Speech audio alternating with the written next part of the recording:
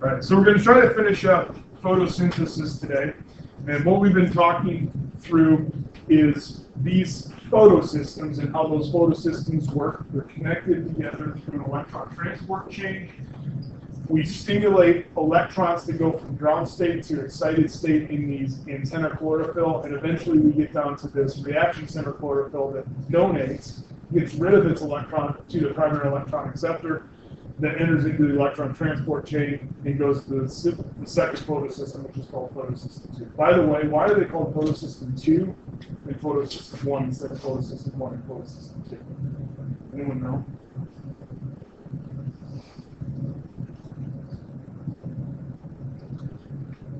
Photosystem 2, even though it's the first in the photosystems, was discovered second. Photosystem 1 was discovered first. So that's just one of those little quirky things that sometimes happens in science. So these two photosystems, they are going to work together.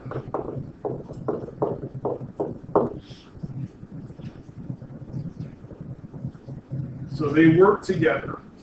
And really what happens is photons of light come in and they excite the electrons in these antenna chlorophyll, and eventually both photosystems lose their electrons.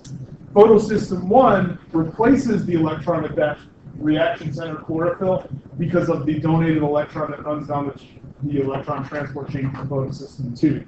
Whereas the reaction center chlorophyll in photosystem 2 is going to receive its electron by breaking apart water. Break water up into a couple protons and into oxygen and donate the electrons back into that reaction center chlorophyll.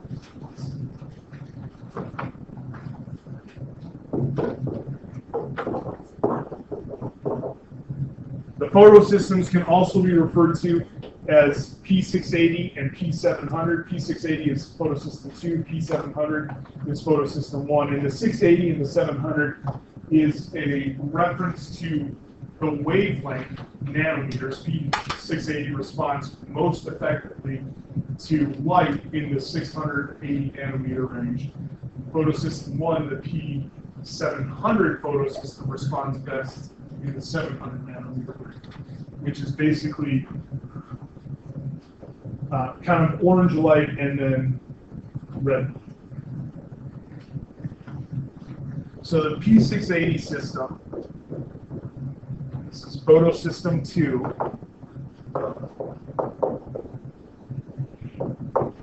It harnesses the energy from light. Remember, light acts as both a wave and a little packet of light called a photon. And so that photon of light comes in and causes electrons in the antenna chlorophyll to transition from the ground state to their excited state. And whenever we do that, it's like jumping out an energy shell. So we increase the potential energy, and when they jump back down, they release a little energy that gets released to a neighboring electron to have that bump up to an excited state. So eventually, after we've harnessed the light, we have electrons jumping, we have this reaction center chlorophyll, the P680 chlorophyll, that releases its electron and passes it to our PEA.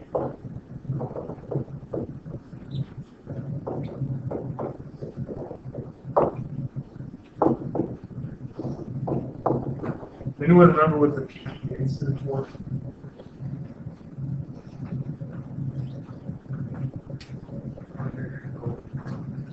Primary electron acceptor.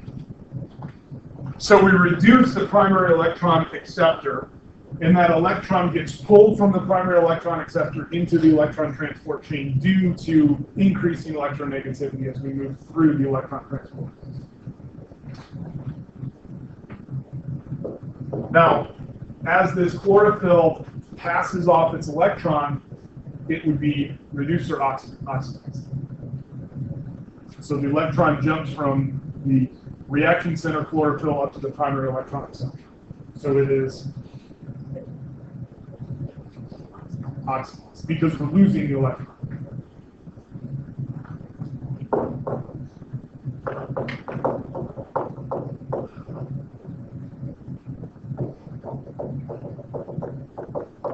So that chlorophyll is oxidized, and that means that we need a new electron. And we need that new electron to get back to ground state. So that whole chlorophyll, when it loses its electron, is in a state it doesn't want to be in. So we want to get an electron back in to move it back down to its ground state. Photosystem 2 is where the water comes in. We need water for photosynthesis. This is where the water molecule is used. Now, water molecules are basically oxygens, protons, and electrons. So atoms of oxygen, and then the hydrogens are going to be protons, and then there's some electrons in there as well. So we can break apart water, and we can liberate electrons. So we split the water. This is an enzymatically catalyzed reaction. And as we do this, this is to provide the electron. So we're left over with some oxygen and a couple of protons, and then the electron gets passed into that reaction center chlorophyll where it was lost. So we reduce the oxidized chlorophyll back down to its ground state. Now, if you look at it, the reaction shows 1/2 O2. So really what's happening with this reaction is we're just producing one atom of oxygen.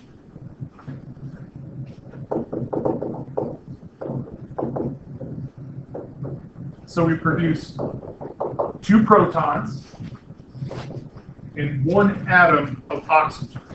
Well, atomic oxygen is actually made up of 2 oxygen atoms with a double covalent bond. We only have half of that right now. We only have one of the O's. So on the next reaction, which happens basically almost instantaneously, we generate a second oxygen. So each time we go through this breakup of water, 2 protons and 1 oxygen atom. And then that oxygen atom, it quickly associates with another oxygen atom, and that yields our atomic oxygen, O2, which is what humans require and other organisms require for cellular respiration. And that makes its way out of the leaf or out of the photosynthetic bacteria and into the environment.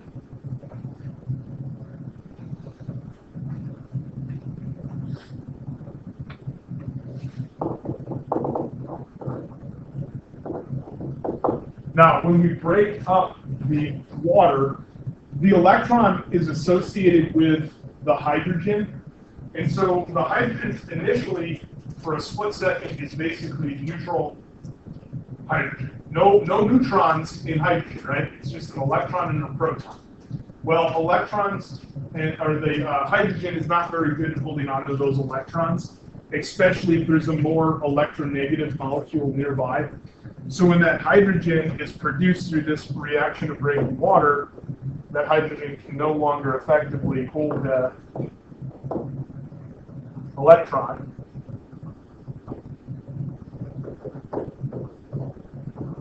And so those electrons are going to jump up to chlorophyll to reduce the electron. So that's this whole part of the reaction right here. Photons excite electrons to go from ground to excited, and as they slip back down to ground, that energy gets passed to a neighboring chlorophyll, and we go through that whole process until we bump an electron to the primary electron acceptor. Water is enzymatically broken down. A O is produced, and hydrogen is carrying the electrons. They lose their electrons to replace the electron that was lost. This happens over and over and over. Doing all right there, Hannah? Yeah, I'm trying to figure out. It says H plus can no longer hold. I guess it should be no longer hold. It no longer holds the electron, and so it passes it to that chlorophyll that's been oxidized. And so it reduces that oxidized chlorophyll. This guy right here.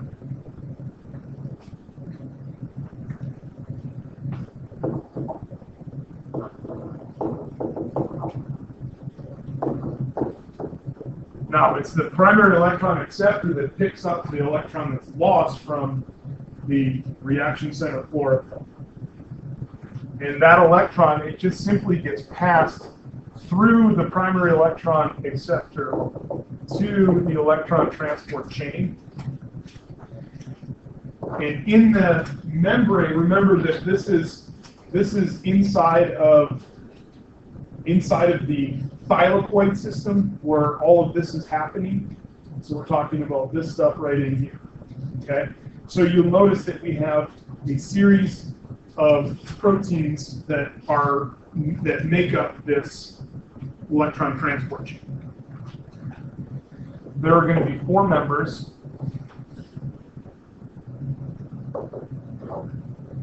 That make up this electron transport chain. They are referred to as PQ, CIP,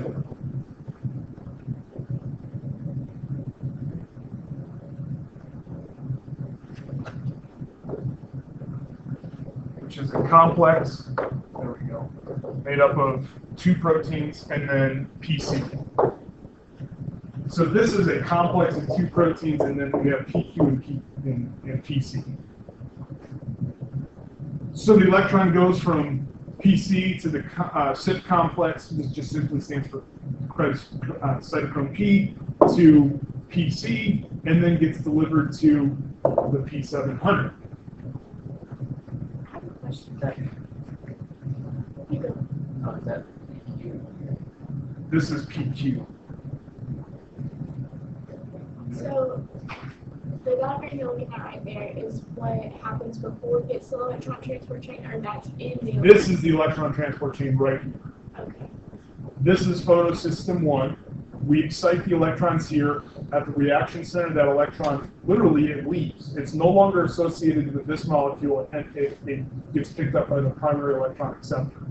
Then, because of electronegativity, that electron wants to move into the electron transport chain, and it gets passed through that electron transport chain. And as we go through those complexes of the electron transport chain, eventually we make our way to photosystem 1 and the P700 reaction center chlorophyll.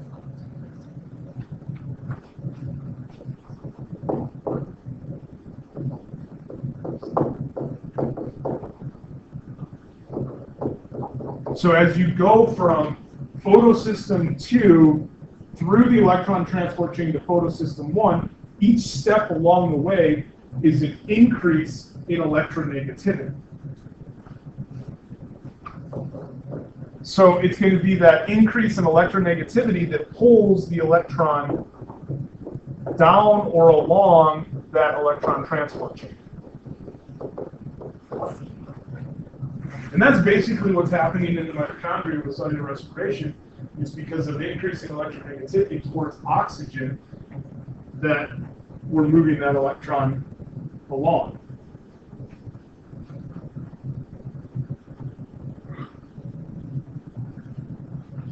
Now, as we go through that electron transport chain, notice that as the electron moves through, and we end up over here at photosystem 1, we have hydrogens that are being pumped through into the thylakoid lumen. So from the chloroplast, the stroma, the liquid of the chloroplast, hydrogens are being pumped into the thylakoid lumen across that membrane. Okay? As the concentration of hydrogen increases in the lumen, it's coupled to ATP synthase. So just the same way that we saw with cellular respiration, those hydrogens move through and cause the catalytic knob to rotate in order to produce ATP molecules. Does that make sense? Everybody following you?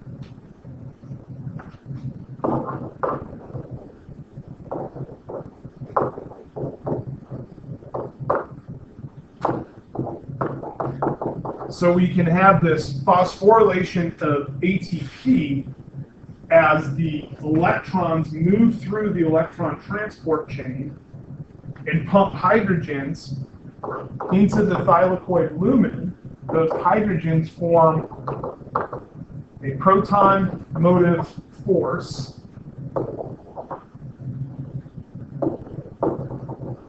that then can be utilized by ATP synthase to make ATP.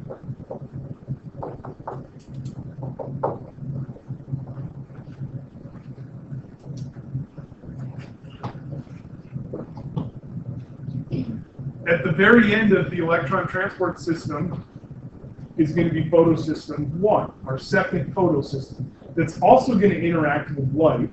And as it interacts with light, you have those electrons that jump around, and eventually we're going to have an electron at the reaction center chlorophyll be released to the primary electron acceptor. It has to be replaced. It's being replaced by the electron as it comes off the end of the electron transport chain. Is everybody pretty much following me with what's going on here?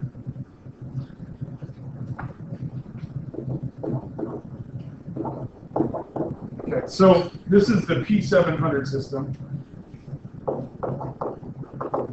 also known as photosystem number 1. Same thing's going to happen in the P700 system. Light, little packet or photon of light comes in, begins to excite chlorophyll electrons. They go from ground state to excited state. And then as they slip back down to the ground state, they release a little bit of that chemical energy that causes neighboring electrons to jump up from ground state to excited state.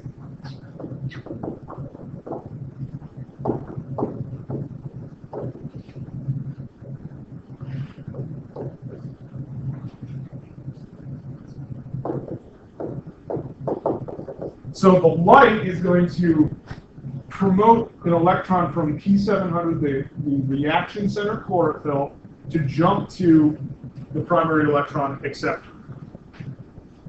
So now that chlorophyll is going to be oxidized.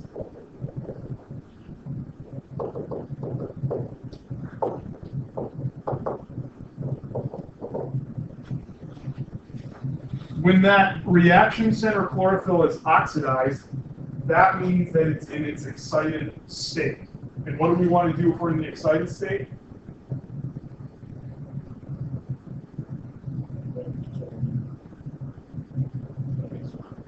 Back to the ground. And the only way we can get back to the ground is if we reduce that oxidized chlorophyll. So we need an electron. And that electron is coming from the electron transport chain. So it splits the water, jumps up to P700, then that's electrons excited to go to the primary electron, or to the primary electron acceptor, enters into the increasingly electronegative electron transport chain, causing hydrogens to cross through into the lumen, and then jumps onto the P700 that has been oxidized, so it reduces that P700 chlorophyll to get it back down to ground state. So in order to reduce that oxidized chlorophyll for photosystem 1, P700, the electron incoming from the electron transport chain leading away from photosystem number 2. Okay? Everybody see how it's all connected up here? We literally are taking an electron from water, moving it through increasing electronegativity until eventually we're going to dump it out to be able to be picked up by this NADP to convert it into NADPH, which is an electron shuffle.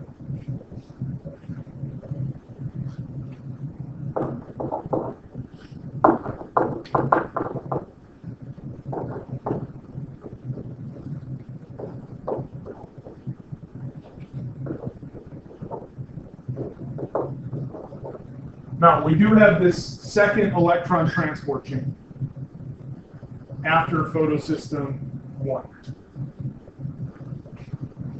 We have a molecule there called ferridoxin.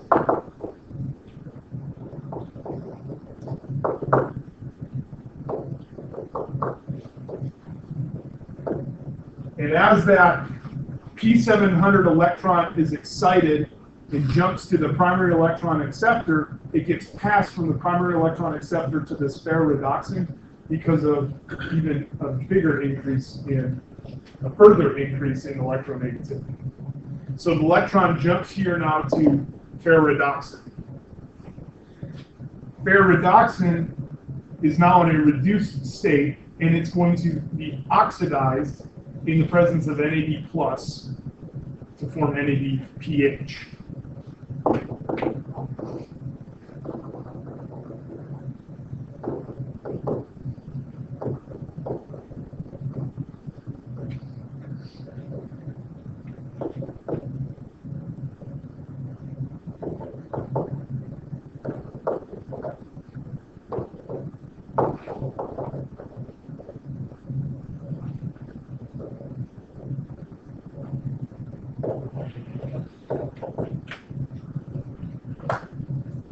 So ferredoxin, in the presence of this enzyme called NADP plus reductase, loses its electron. So we oxidize the ferredoxin to reduce the NAD plus to NADPH, passing the electron onto that particular molecule. So the whole net result here of this photo portion of photosynthesis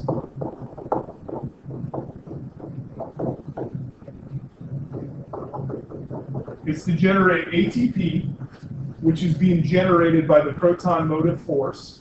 Okay, so as the electron moves through from photosystem 2 to photosystem 1, we pump hydrogens through. Those hydrogens then travel through ATP synthase to generate ATP. Then the last electron, or the electron, is finally pushed onto ferredoxin, and in the presence of NADP plus reductase, the enzyme strips the electron from ferredoxin and puts it onto NADP plus to form NADPH. So we end up with ATP molecules and NADPH molecules. Sorry. Now, what you need to think about here is we end up with a little bit of energy, and we end up with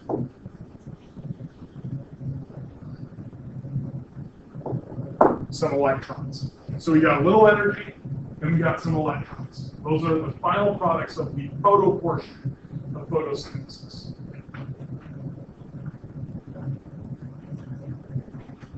The energy in ATP and the electrons bound up on the NADPH are going to be passed to the Kelvin cycle, which is going to be the synthesis portion of photosynthesis. This all just happened in the fat. Yep, all just happened in the membrane of the fat.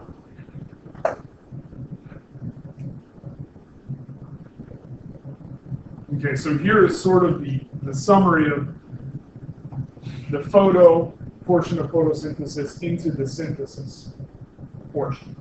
So you're going to have those electrons that are moved through because the electrons are being excited, and you lose electrons to electron transport chains eventually to produce NADH, okay?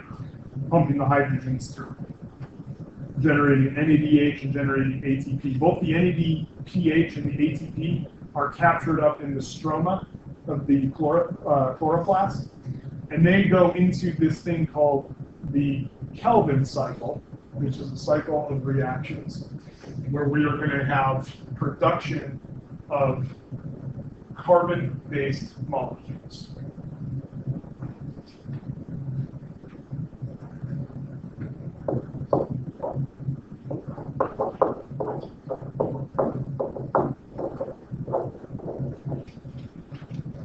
All right, so photo, you have everything that's going on there. Electron transport chains, photosystems, electrons going from ground state to the excited state within chlorophyll pigment molecules, the interaction between the reaction center chlorophyll and the primary electron acceptor, the intervening electron transport chains, the movement of electrons from water to NADPH, the production of ATP and the proton motive force. All of that is the photo portion, the photo reaction of photosynthesis.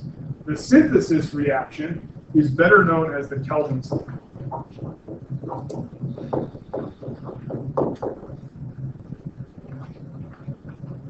So here's a picture of the Kelvin cycle. Notice that the light reaction occurs in the thylakoid. The Kelvin cycle is going to occur in the stroma of the chloroplast. Now it's a cycle, and this cyclical pattern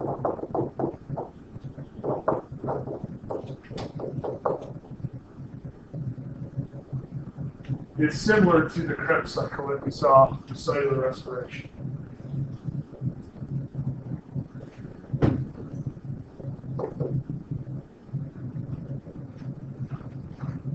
Cyclical, just like Krebs cycle. Now, this is another place where basically it's going to be beneficial if you can sort of generate the basic skeleton of what's happening and figure out where things are being utilized and where things are being produced, and then go back in and begin to think about the specific steps, the specific reactions that occur. So I'm going to give you some very brief details.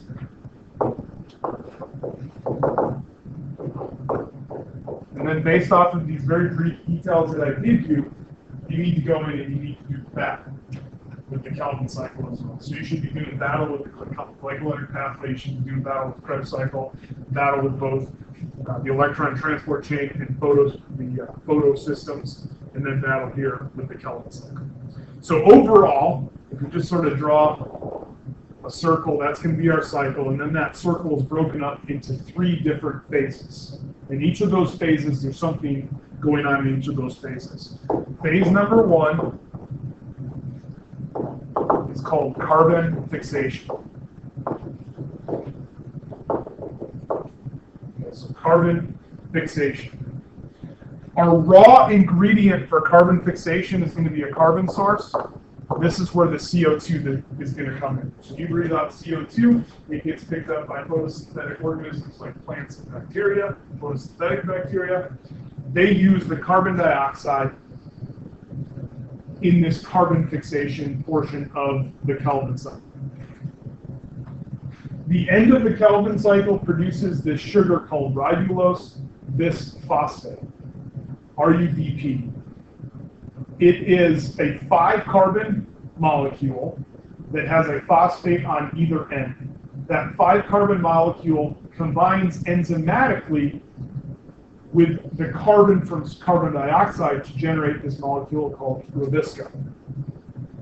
This is a short-lived 6-carbon intermediate that eventually is broken down into 3-phosphoglycerate. Okay? So we go from 5 carbons, we add 1 on, and then we split it to get 6 3-carbon molecules. So this is all during our fixation step, or carbon fixation phase. Phase number 2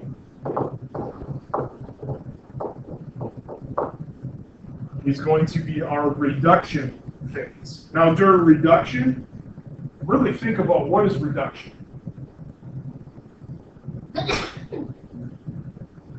What happens when we reduce something?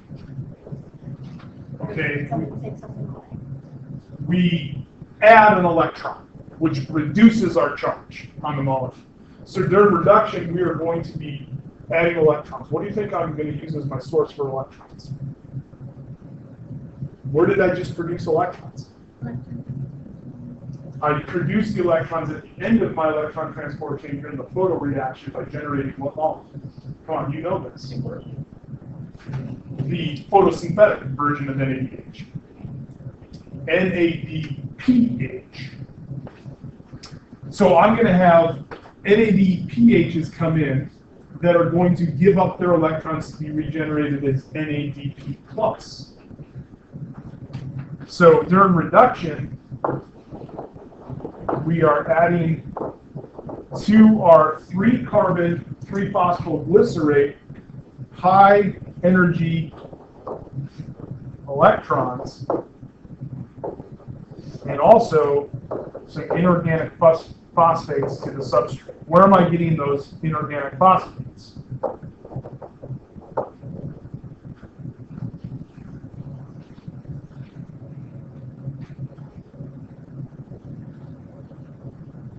am I going to get a phosphate? What molecules do I have?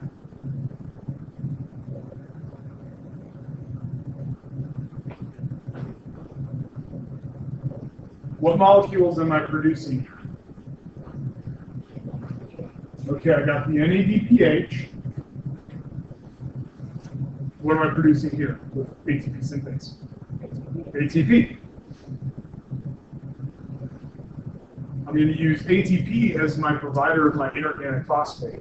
I'm going to use my NADPH as the provider of my electrons in this reduction phase. And so I go from, by the way, does anyone recognize 3-phosphoglycerate? Or how about 1,3-bisphosphoglycerate? Or how about glyceraldehyde 3-phosphate? Give you a hint, take a look at the glycolytic pathway. G3P is that what leads into that 6th step of the glycolytic pathway. It's a 3-carbon sugar that we take the rest of the way through the glycolytic pathway to produce pyruvate.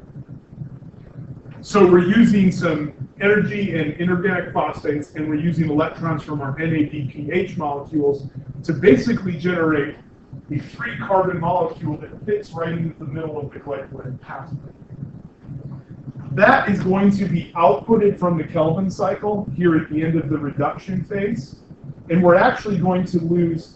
So if you go through and you count here, over here are ribulose bisphosphate. There are 3 molecules of ribulose bisphosphate times the 5 molecules of carbon, or 5 atoms of carbon in each molecule. That's a total of 15 carbons. Those 15 carbons combine with 3 carbons from carbon dioxide. So if I have 15 carbons and I add 3 more carbons in, how many carbons do I have now? 3 plus 15. 18 carbons. If you take a look here, I have 3 molecules that contain 6 carbons. How many carbons is that? 3 times 6. 18. I take those 3 6-carbon molecules and I divide them in half. How many molecules should I have? And how many carbons in each molecule? I start out with 3 molecules containing 18. I divide them in half.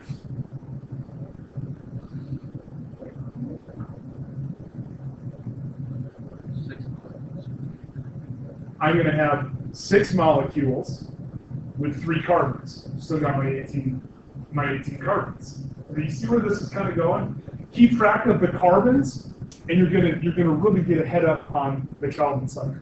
See here, I have 6 molecules of 3 carbons each. Then I add in another phosphate because I've taken the phosphate from the ATP, and now I have a group of 6 3-carbon molecules with phosphates on either end. Now I get down here to glyceraldehyde 3-phosphate. And glyceraldehyde 3-phosphate, we strip off one of the phosphates. I still have 6 3-carbon molecules. I'm going to shuttle one of them out of the Kelvin cycle. So that's just one 3-carbon molecule that's being removed. I have how many G3Ps after I removed the 1? I had 6 to start with. I removed 1. 5. Each of them has 3 carbons. How many total carbons do I have? 5 times 3, 15. Those 15 carbons are going to interact with some more energy, ATP, in this final stage here, which is going to be the regeneration of the COT, the carbon dioxide acceptor. So my 5 G3Ps, how many carbons? 15 total carbons. I produce 3 ribulose bisphosphates. Each molecule has 5. I'm maintaining now 15 carbons. So keep track of the carbons as you go through here. I have 3 that come in at the top and 3 carbons that leave at the bottom. And so I fluctuate on this side 18 carbons and on this side 15 carbons. The math is lost on all of you.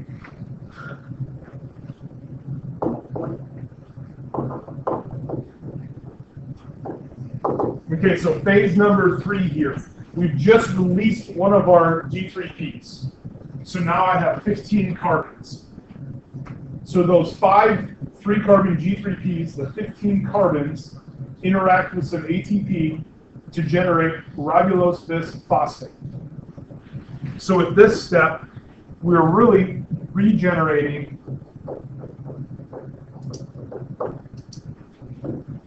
our starting product,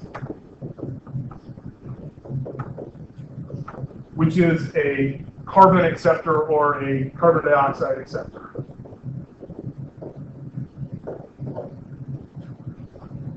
So phase 3 is to regenerate that starting product. I want to regenerate my 6-carbon molecule called Nabisco. And the way I'm going to do that is I'm going to take my G3Ps and I'm going to reorganize them enzymatically in the presence of ATPs to generate 3 5-carbon molecules called ribulose bisphosphate. And then that ribulose bisphosphate, which is a 5-carbon molecule, is going to accept the CO2 from the carbon dioxide to regenerate a 6-carbon molecule called Nabisco, which then goes through a transfer of inorganic phosphate and a transfer of electrons to generate my G3P. And one of those G3Ps is slipped off at the bottom. So 3 carbons come in at the top, 3 carbons leave at the bottom of the Kelvin cycle. These 3-carbon G3P molecules, they go to a secondary enzymatic pathway that basically is the reverse of glycolysis that puts the G3Ps together to form my glucose molecule.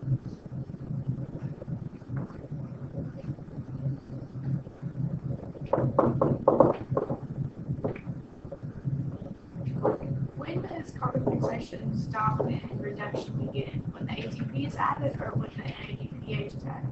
Carbon fixation stops once we have the short-lived intermediate that gets converted into 3-carbon molecules. Carbon fixation is taking the ribulose bisphosphate, which is 5 carbons. There are 3 of those, 3 5-carbon molecules. Each accepts a carbon from a carbon dioxide. That's the carbon fixation step. That molecule being fixed with the carbon to form this short-lived intermediate that has 5 carbons. That splits into 6 3-carbon 3-phosphoglycerates.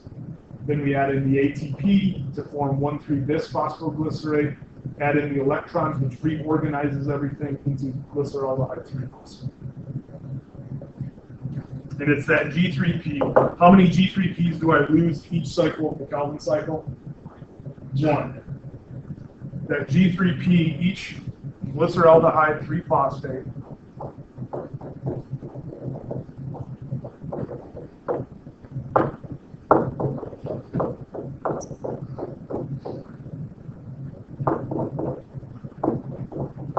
is going to go and be used to produce new glucose. And remember, this is the same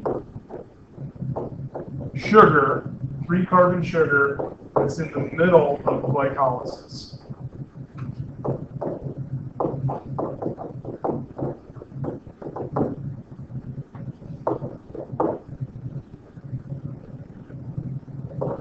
And it's going to be shuttled off to another biochemical pathway.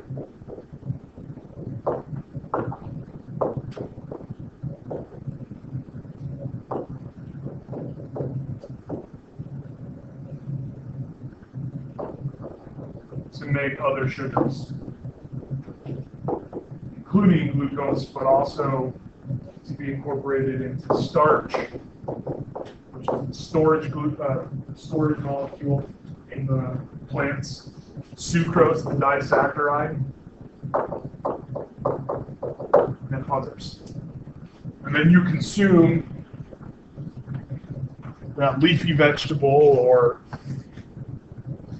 another plant, and those starches and those sucroses are being stored in there. You break them up, break those out, homogenize those out of the food, and you can now consume them and use them in the glycolytic pathway.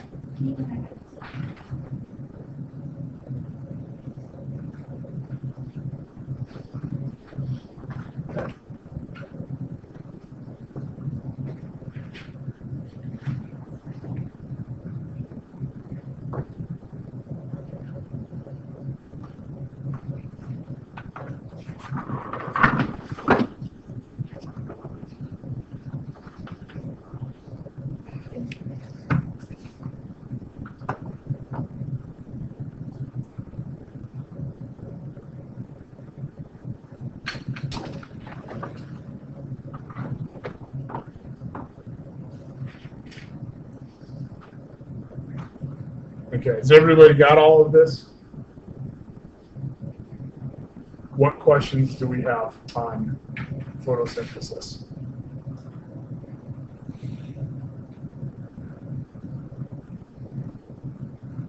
How many carbon dioxides do we have come in the Kelvin cycle? 3. And those carbon dioxides carry how many carbons? 1 each, so a total of 3 carbons.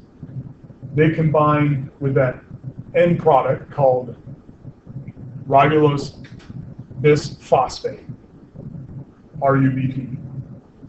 How many carbons does each molecule of ribulose bisphosphate have? 5.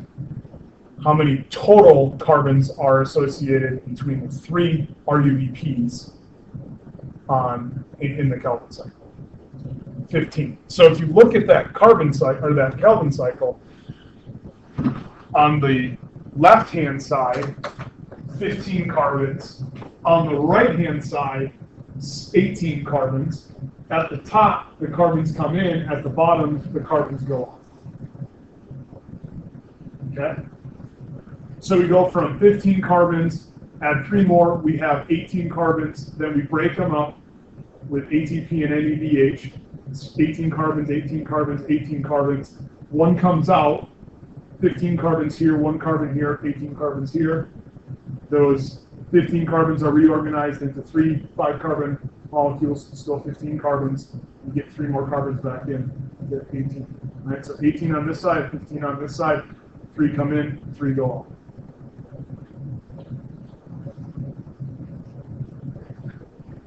Generating G3P, because G3P is a sugar that can be used to build a variety of different saccharides and polysaccharides and disaccharides and glucose. The Rubisco, there's no longer 15, there's more than that, right? The Rubisco, there's now going to be 3 of those, each containing 6, so there's 18. Because you have the 3 that come in to combine with the 15 from the ribulose bisphosphate.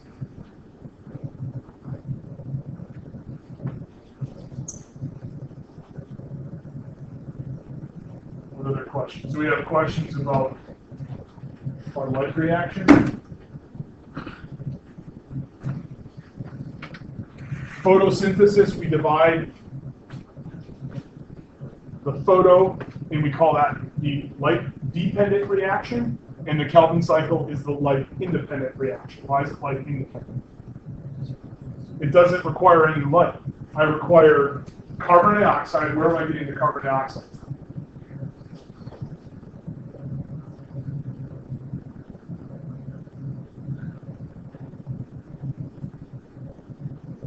Really? Come on. Where does the carbon dioxide come from? The air. And how does it get into a leaf? Through the stoma, enters into the chlorophyll, and it's used there at the top of the Kelvin cycle. I also need oxygen and I need water. I'm sorry, I need water and I produce oxygen. Where do I get the water from? Yeah, so from a tree, I bring it up from the roots and distribute it into the leaves. Photosynthetic bacteria will pull it into their membrane. Still need all those raw nutrients. I need carbon dioxide and I need the water. The CO2 is consumed in the Kelvin cycle. The oxygen is produced in the light-dependent cycle during the photo reaction. Okay? So hopefully you're beginning to dissect all of these provisional cycles: glycolytic pathway, Krebs cycle, electron transport chain, lactate and ethanol fermentation, and then photosynthesis, both the light-dependent and the light-independent reactions. You need to know. Start out with the big overall view. If you can draw this, a circle, and you can put 3 carbons leaving, 18 carbons, and 15 carbons, That's like 50% of the way there. And then you start adding in the specific products, or first, then add in what the ATP and the NADPHs and the ATPs are being consumed. Now you're at a 70 or 80%. And then add in the specific substrates and where it's happening. It's happening in the stroma of the chloroplast, 100%. Okay? Any other questions as you're getting ready to head out today? All right, I'll see you on Wednesday.